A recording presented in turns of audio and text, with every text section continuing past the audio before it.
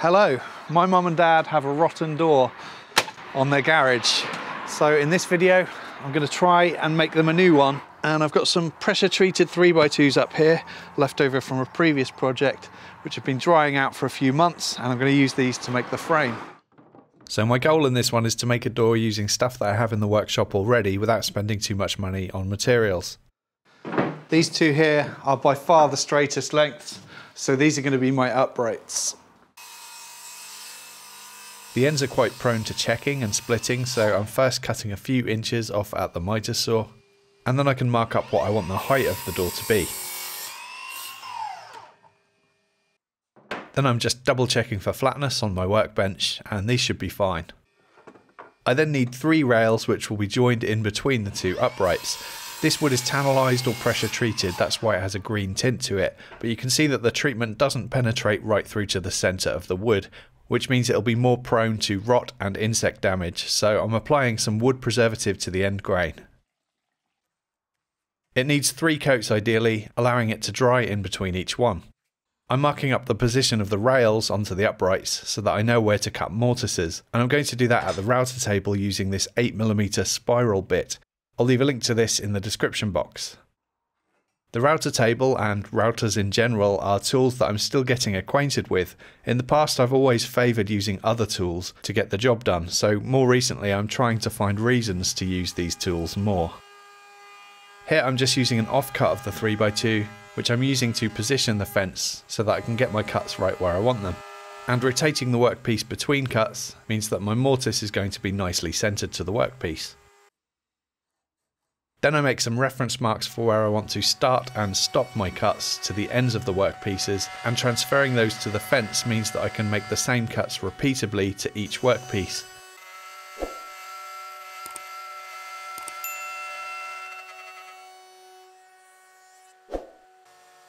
This is the end result. I'll just need to remove that material in the middle later on. Then I can cut the mortise in the middle in almost the same way, although this time I just eyeballed the start and stop position. And I'm raising the bit in between passes to get the mortise to the full depth needed.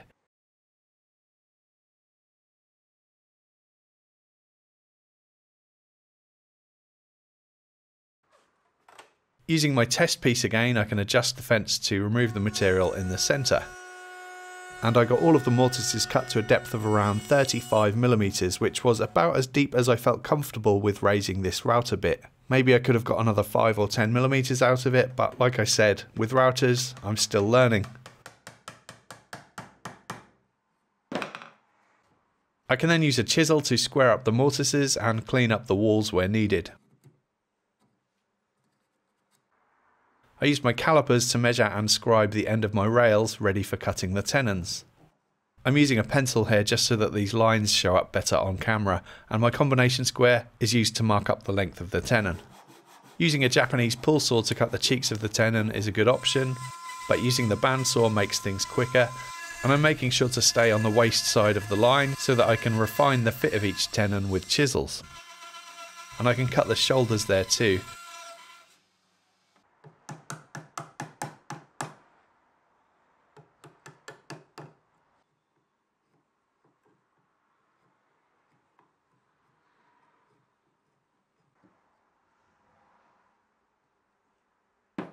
Once I've got a good fit, I just need to remove a bit more to complete the shoulders.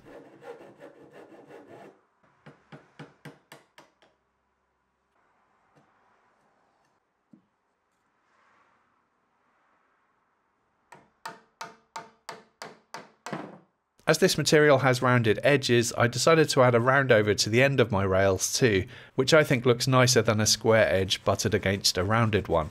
And I just did that with some 80 grit sandpaper. The rail in the middle needs shoulders on both sides as opposed to just one side like I chose to do with the top and bottom rails, and I got that fitting nicely too. And at this point I'll get all of the parts labelled so that I know where they go back together. For the panels, I'm using a piece of exterior grade MDF. I have this piece left over from a previous project when I made a gate about a year ago. I'll link to that video down below, and to everyone who has asked, yes, the gate is holding up just fine, thank you. This stuff should last 50 years plus in exterior conditions, so I'm not worried about it. And it's 18mm thick, which will make for a really solid panel. Another good option for this though would be 15 or 18mm marine plywood. I want to cut a housing groove to accommodate the panel using the router table too, so after making a couple of test cuts to an offcut, I know that the fence is positioned correctly to get a nice snug fit.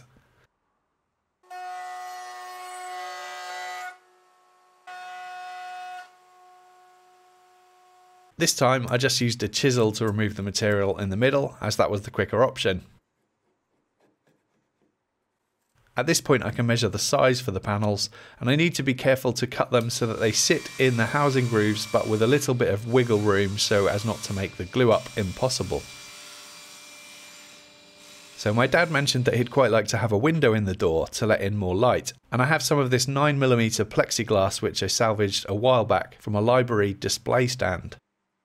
I'm going to use the track saw to cut this to size, and then the block plane to remove the burr. Then I can mark around it to give me the shape I'll need for the opening, and I realised here that it would have made more sense to cut the opening first and then cut the window to size, but hopefully I can still achieve a nice fit. I want my opening to be 9mm smaller than the plexiglass, so I'm carefully marking up an offset here. And then I can use the track saw to cut the opening, and the Strawbite Workshop waist side jigs are ideal for this kind of application for absolute precision. Basically they show you exactly where the cut line will be when you want to cut on what would normally be the waist side of the line. I'll link to these in the description box below.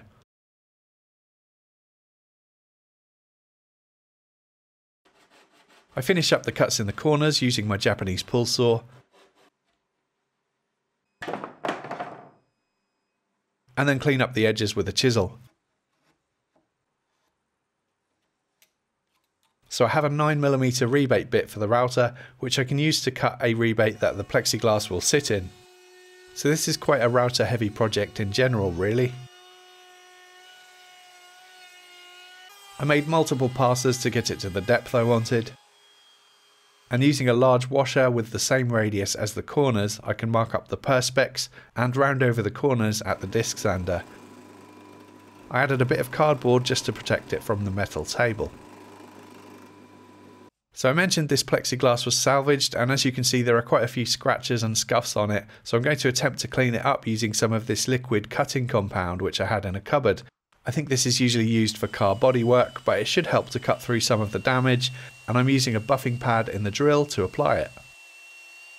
This was never going to turn out perfect, but it certainly made a big difference. And then I can buff it clean with a cotton cloth. After doing some final sanding, I can test the fit of the plexiglass, and it looked perfect. Here I'm masking up the edges and then adding silicone, which I can then sit the window into. This is a low modulus builder's silicone, suitable for exterior use, and I'll link to this in the description box below too. And I applied some weight and let it sit overnight. It's fair to say I was a bit nervous about this glue up, and I'm using polyurethane glue here by the way, because I know it works really well in exterior conditions. I'll link to this stuff below too. I knew it was going to be tricky to get all of the pieces of the frame together and get the panels fitted inside the housing grooves all at the same time, and it was every bit as challenging as I expected, so there's a whole lot of panicking and awkward clamping going on here. I probably would have made life easier for myself if my housing grooves hadn't have been so tight to the panels. You'll see that I even used a block plane just to add a small bevel to one edge of the MDF to help me get the panel fitted.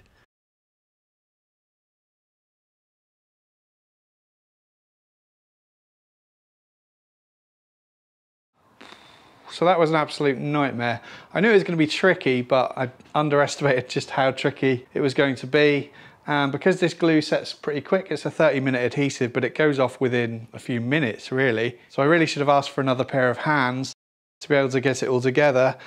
As things stand at the moment, I've got everything sitting nice and square, but unfortunately I couldn't get my other upright fitted because the glue was just going off. So I'm going to have to do this in two separate glue ups, and I'm a bit worried about that because the chances are that my tenons are no longer going to line up with my mortises once all of these clamps are off and the glue is dry. So not great, but hopefully it'll be salvageable. In fact, I think what I'm going to do just before I leave this to set is measure the distances between my mortises and just double check that against where my tenons are. So that's 869 mil. That looks like 869 to me, so that's good. And I've got 836 there. And that looks like 834. So I might have a bit of trouble at the top. We will see. I was anxious about this one, so ended up coming out in the evening once the glue was dry to remove the clamps and see what the situation was.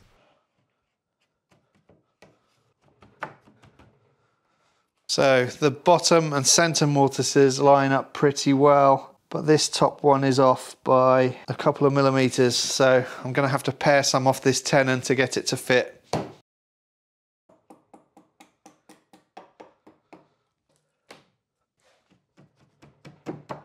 Yes.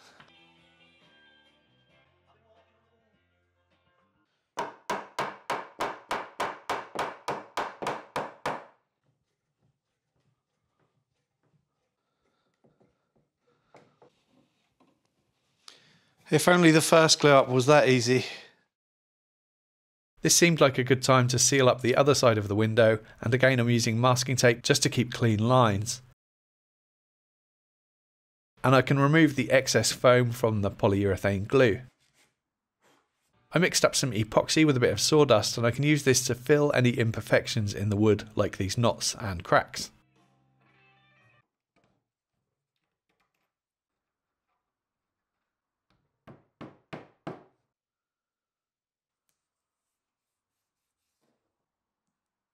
Once this is dry, I can sand off the excess and get it nice and smooth. This door will need a sill at the bottom just to help it shed water away from the door, and I'm going to use another piece of 3x2 for this. First I'm going to cut an angle on the edge at the table saw.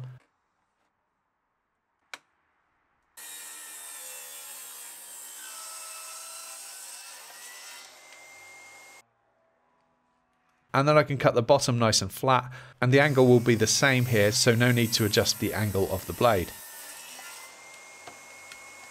And then I want to cut a little drip groove which will help stop water running back up the sill towards the door. And I have a cove bit here which I can use to cut that, so it's back to the router table again. This sill is going to need a slight angle cut on the end to allow the door to swing open. So I'm marking that up here and cutting it at the miter saw. When I asked my dad what colour he wanted the door to be and he said a mid-brown colour, I was a bit gutted to be honest, but the customer is always right, especially when the customer is your dad. So here is a colour I like to call putrid brown, although on the label it actually says dark oak. And this is an exterior grade water-based stain, and it'll need 3 coats in total. I denibbed in between coats with some 400 grit paper. Here I'm applying a final bit of sealant to the inside of the door. Here's how it looks after a second coat, starting to get a bit of depth to it but still a pretty ugly colour. And here is coat number 3 going on. If you'd like to see me fit this door, make sure you are subscribed to the channel, as that will be the next video that I put out. Aside from the colour, I'm pretty happy with how it's looking so far, although I have to say that glue up was not a pleasant experience, and so far this project has taken me a total of about 14.5 hours. Please subscribe for more videos. If you'd like to help support the channel, plus get early access to my videos, exclusive content, free project plans and cut lists, and a name credit at the end of my videos, you'll find links to my Patreon and YouTube channel membership in the description box below. Thank you for watching.